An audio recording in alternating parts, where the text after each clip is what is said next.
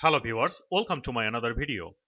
Today's video I gonna show you how to download Google Translate voice in MP3. Before going to start my video, I would like to say if you are new to my channel, please don't forget to subscribe, and if you have already subscribed, so thank you very much. Now let's get started. Firstly, I'm going to open my browser and I will write down here Google Translate. Once interface come, here as you can see two languages.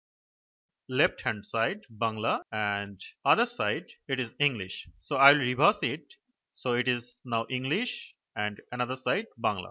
For this tutorial I kept some text. Now I would like to copy it and I will paste it here. And if I drag down here, as you can see the listen button. So if I click on there, I can listen it. Before I listen it, I would like to click on right button from my mouse and after that inspect. And from here, I would like to click on network. Once this comes, now I will play listen and from here it's showing translate. So I would like to click on right button here and after that I will open a new tab. I'll click on three dots and after that I'll click on download. And after download, I'll going to show in folder, open with, Windows Media Player.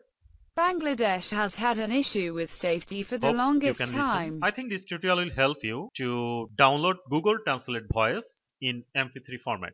Thank you very much for watching this short tutorial. If it is helpful, please don't forget to subscribe, like and share. Thank you very much.